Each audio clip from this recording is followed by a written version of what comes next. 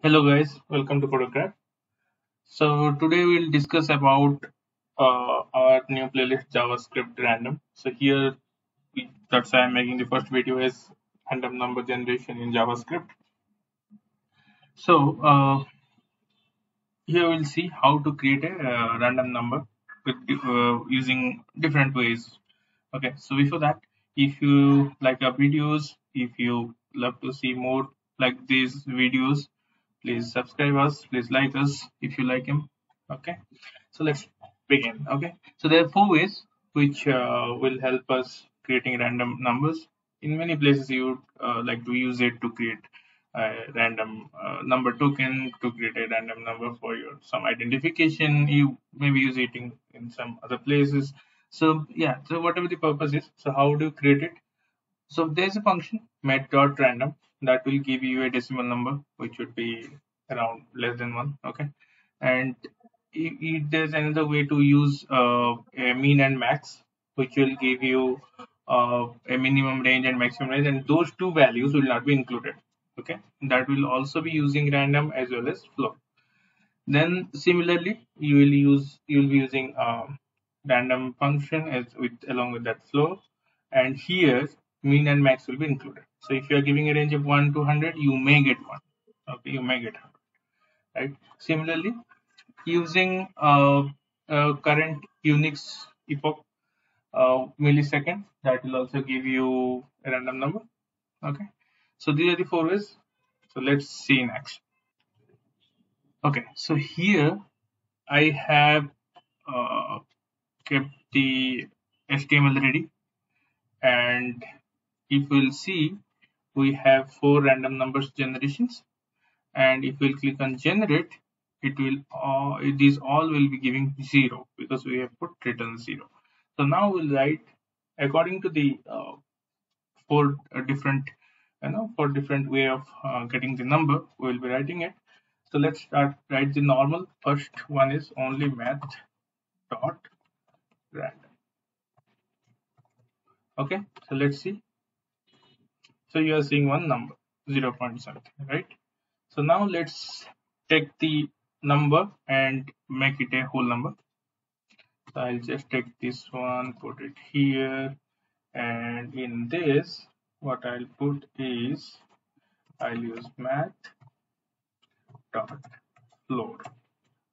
and I'll take the random, and here I'll multiply it with your maximum minus minimum. Okay, so let's say I'm taking maximum as 1000 minus minimum is 1, and as we don't want them to be included, I'll add the minimum again to it.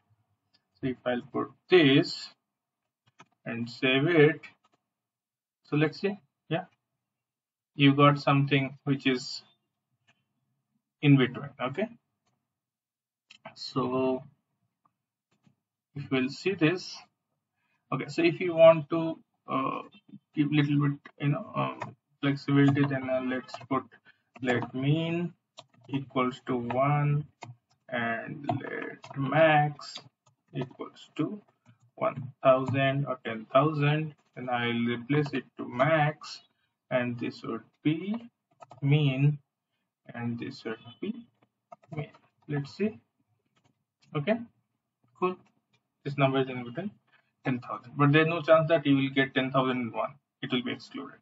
So to include them, a little minor change we'll be doing. Same, let's get the same thing and put it here first, and here what I'll add is max minus mean, and inside this I'll be including one more. Okay, plus 1. Then outside of this one, okay, outside of this one I'll be adding the same mean. Okay, so let's see, max minus mean plus 1. Okay,